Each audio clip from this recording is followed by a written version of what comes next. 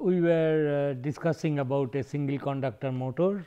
This was the configurations, and in my last class we got the final expressions of current and velocity in this fashion. So, velocity essentially it will become 0, not 0, final value of the velocity will be V by B L, and final current in the circuit will be 0. Now, let us see physically what is happening. Okay, you switch on the supply, it starts accelerating. So long this I t is present, B I L is there, therefore, it will go on accelerating, velocity is increasing. And as velocity increasing, the back EMF here, this fellow will also go up, thereby current value will decrease. Now, the question is, after some time, of course, should I have to wait for infinity to have this velocity? No, it is like RL circuit charging. If you can see the equation V by R some 1 minus e to the power minus t by tau. It has got a time constant. Depending upon this time constant, maybe after 2-3 time constants only, the velocity will be essentially constant and equal to capital V by B L, where capital V is the supply voltage. Now, when the velocity will become equal to capital V by L, what will be this voltage? This circuit I recall.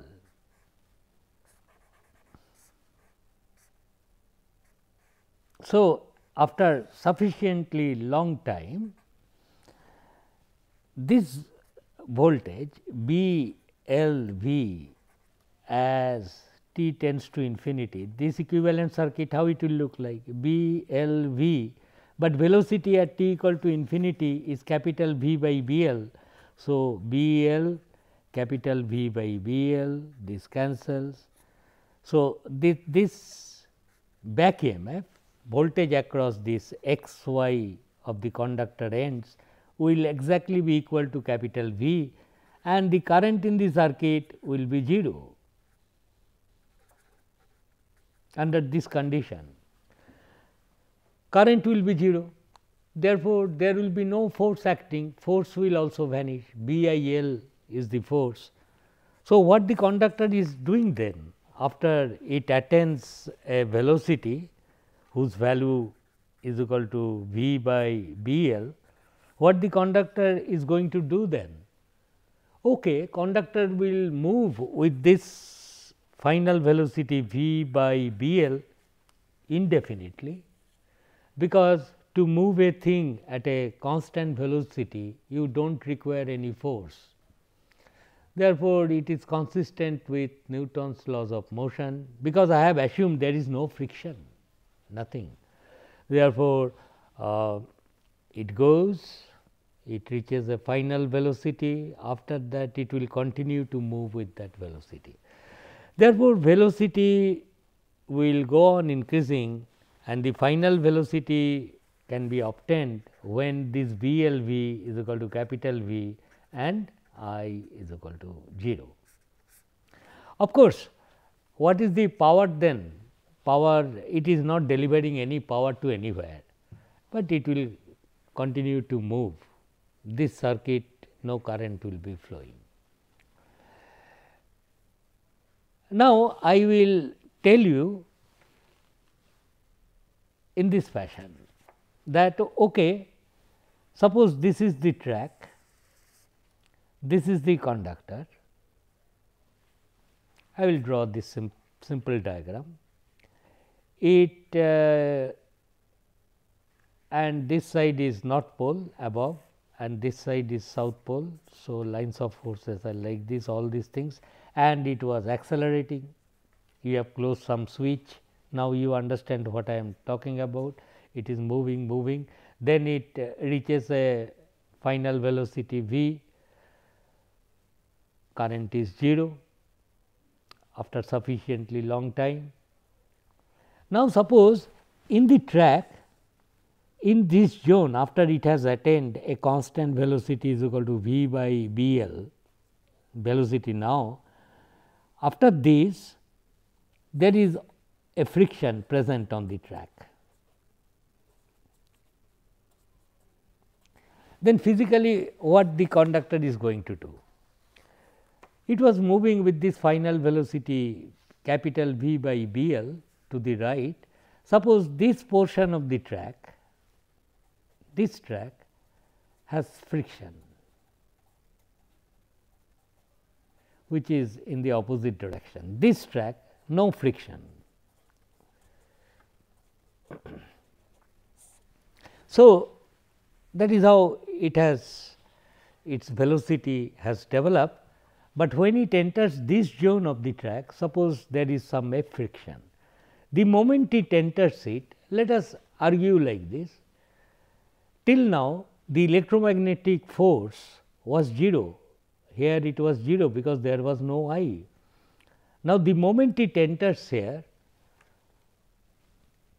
the dynamics of motion will be m d2b dt2, this should be then minus F friction right here. Why? Because there is no electromagnetic torque present.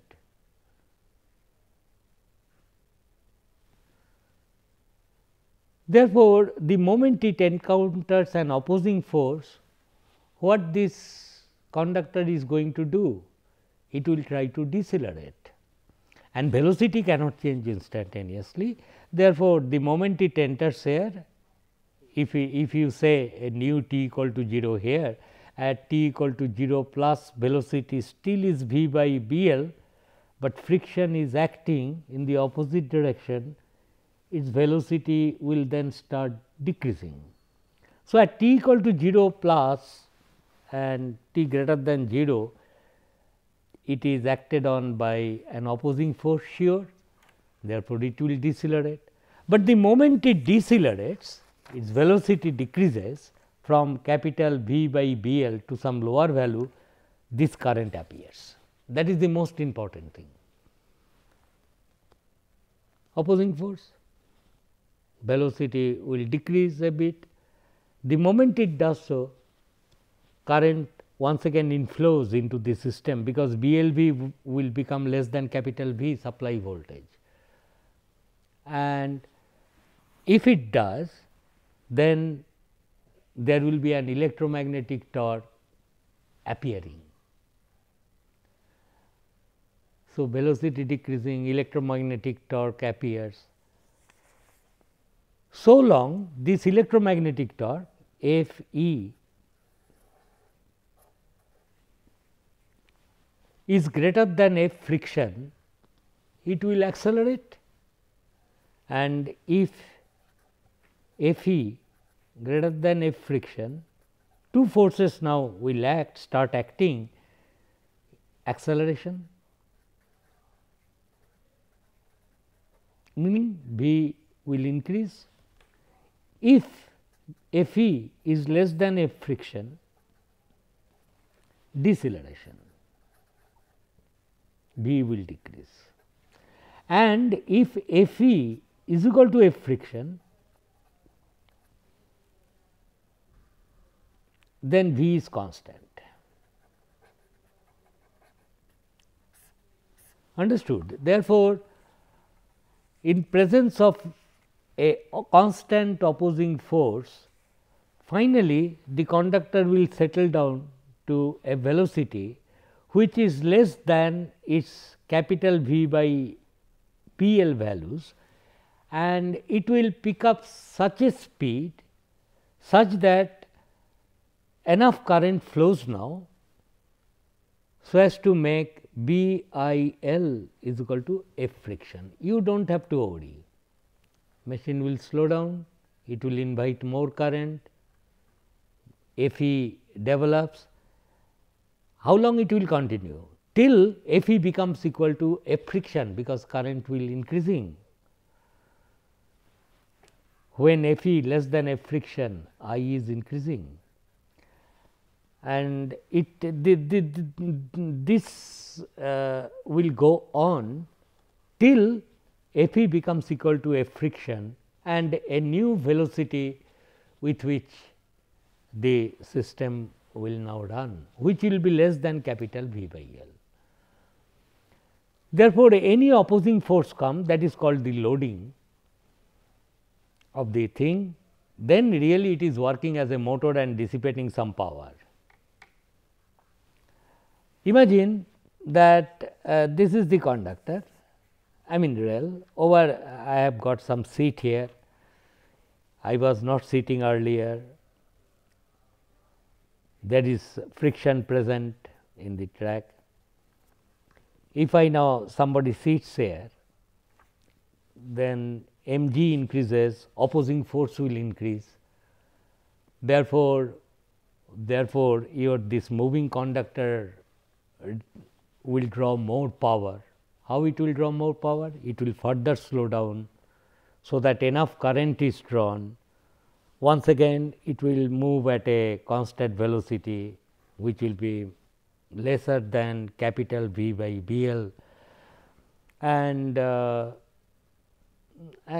is how things will go.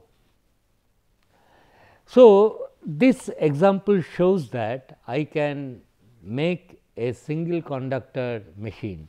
I will give you an exercise specifically telling that repeat this exercise, repeat the derivation, sorry.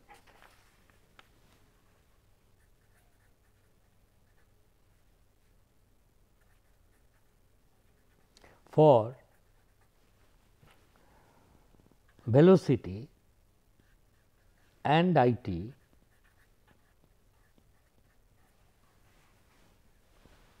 when a constant opposing friction force is present.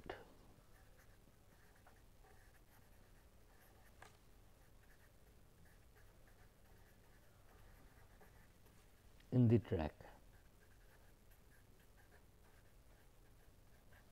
So, your conductor was like this, x, y, it has got resistance. Now, I have a switch S, and here is my battery, source voltage capital V, this is R,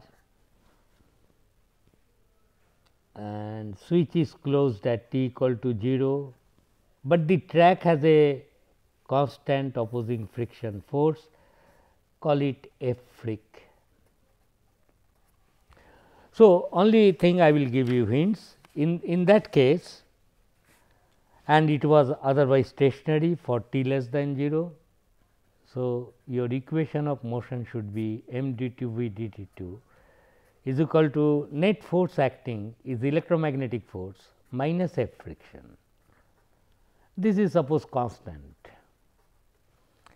and this is equal to your B I L minus F friction. So, this differential equation will get modified like this. You solve it, and initial condition is V 0 minus was equal to 0, I 0 minus was equal to 0. It is resistive circuit. So, I 0 plus will be also 0. No, I 0 plus will not be 0. The moment you close the switch, the conductor has not yet to move, the current in the circuit will be V by R and indicate the current in this way. So, this is your exercise, okay? You try to do it. So, this is the thing. This exercise tells you how one can get or so called imagine a motor, because after all you can see this motor in practice. How can I make a motor, or I can get mechanical motion in this way, then the whole track over which there will be a north pole, south pole. It is not practical type motor, but it brings out several things. One is how energy conversion takes place from electrical to mechanical, and so on, how current behaves, how this bar attains a constant velocity. Constant velocity will be attained only when the electromagnetic force, that is BIL sort of force, is counterbalanced by the opposing force, which is mechanical in nature. It may be F friction, or if it is this is suppose a carriage, if you put some weight on this carriage, friction will also increase, its velocity, final steady state velocity will fall. Therefore, the operations at steady state and during transient phenomena we have studied, we have introduced in fact, that is, suppose I say suddenly I change this battery voltage, it was moving constantly under no load condition, suddenly this V is made doubled. Then how once again this conductor will attain a new speed? I think you are getting the problems, very interesting problems. Suppose frictionless, you have switched on the circuit, it has attained a constant velocity. Now, at that time what I do, after it has attained a constant velocity, I will double this voltage, supply voltage suddenly doubled. The moment you double it, physically I can tell, okay, what is going to happen. The moment you double it, speed cannot change instantaneously.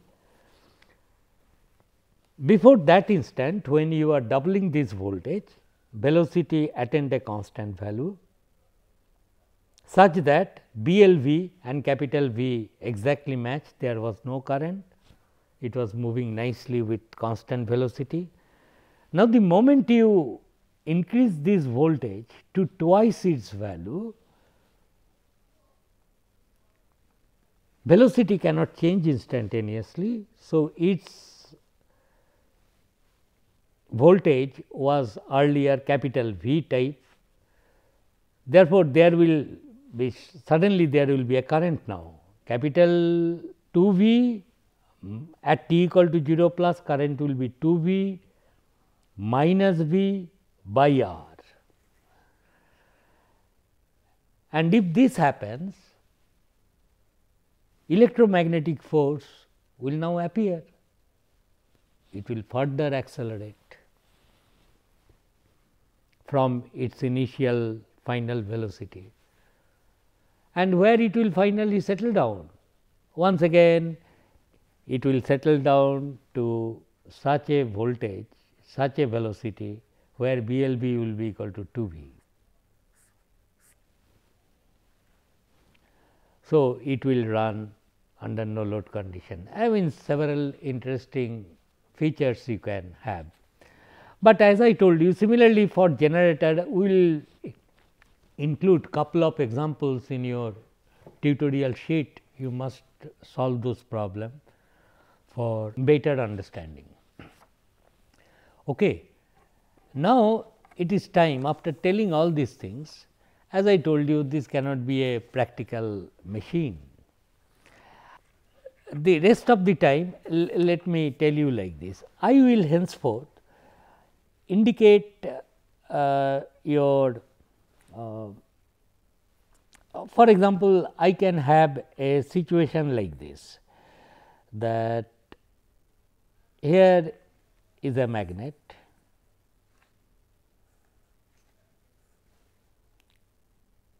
say North Pole, and here is a magnet, say South Pole, and here is the conductor. Let us consider generator mode of operation, and suppose it is moving like this. I will make it south and north like this. So, lines of force is this one. So, my simplified diagram will be like this. B, arrow tip is the one beyond which south pole is present, and back side is the north pole. Those, with this understanding I can avoid drawing the south and north pole. So, this is B. So, this side must be south, lines of force always terminate on south poles. So, suppose it is like this. So, this is B, and suppose this conductor is moving with a velocity v by some external agency, he is pushing it or whatever it is. Then I know there will be a voltage generated across the two ends, and two ends of the conductor, if you look from the top, can be seen like this x y, and the polarity of the induced voltage by applying right hand rule, this will become plus, this will become minus, and the magnitude of the voltage is B L V, where L is the length of the conductor, is not V x y. So, potential of x with respect to y terminal is B L V. Okay.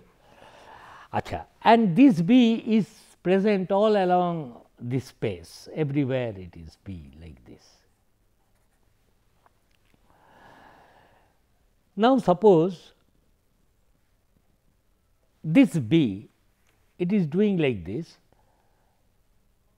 I have another conductor. This you listen carefully. This is conductor 1. Let its terminal be x 1 y 1, and there is another conductor 2, identical length, which is sitting there of same length, whose terminal is x 2 y 2, and it is also moving with velocity v. Therefore, the distance between these two conductors will remain constant. If this is also velocity v, this is also velocity v, it will remain constant. Therefore, this conductor, why not, it will also have an induced voltage of magnitude B L V, and this side plus, this side minus. Understood this scene? Therefore, these two conductors are moving in a uniform magnetic field B, which is from bottom to top. Arrowhead indicates this side is south pole, back side indicates north pole, whatever it is, it goes like this. So, there are now two conductors x 1 y 1 and x 2 y 2, their two ends I have shown. Achha. And these are moving. Achha, suppose somebody take a piece of wire and join these two by a piece of wire, electrical connection he makes, and then he tells that I will connect a voltmeter here. Everything is moving, okay, flexible wire. See, you imagine, I want to see what is the potential between x 1 and x 2. What will be the answer? The voltage will be 0, because V x 1 x 2 is nothing but potential of x 1 with respect to y 1, that is what V L V, minus potential of V x 2 with respect to y 2. And this y 1 and y 2 are at the same potential because of this connection. Therefore, this will be so this y 1 y 2, let me call it y now, a common point. So, this is V x 1 y minus V x 2 y, and this will be B L V minus B L V, and that is equal to 0. Perhaps, if I would have joined these two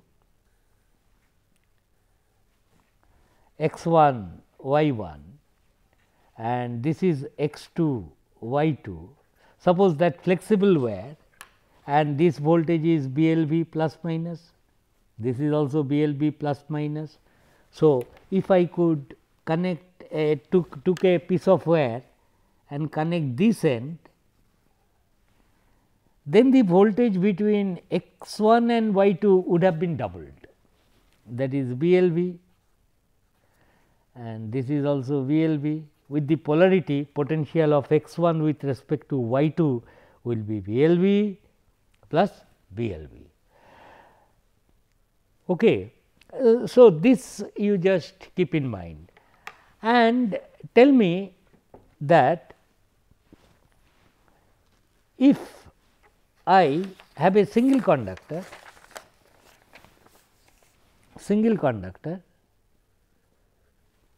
moving with a velocity v, and I will now draw something. Okay. Up to this point, suppose it is south pole, and then 1, 2, 3, 4, 5, 6, 7, 8, 9, 10.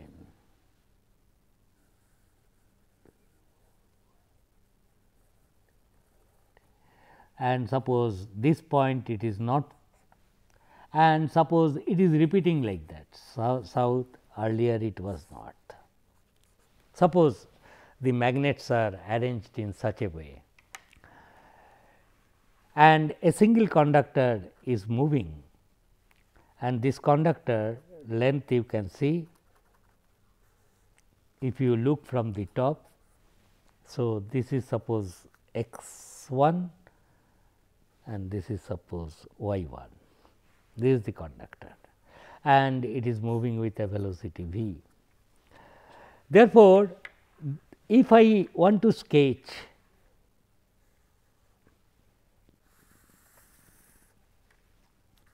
this voltage V x 1 y 1 against the position of the conductor. Suppose I start measuring the position, this is position, okay, x axis x.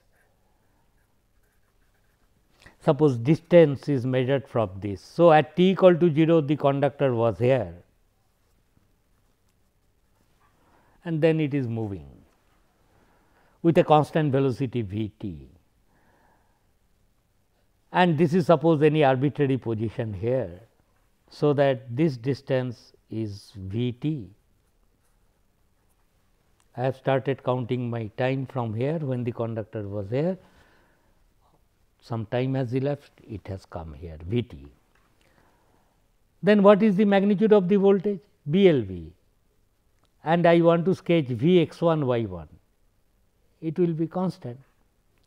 Similarly, it will be constant here. So, during this south pole region total, it will be like this, potential of x 1 y 1. Anyway, I will continue this in the next class. Okay. Thank you.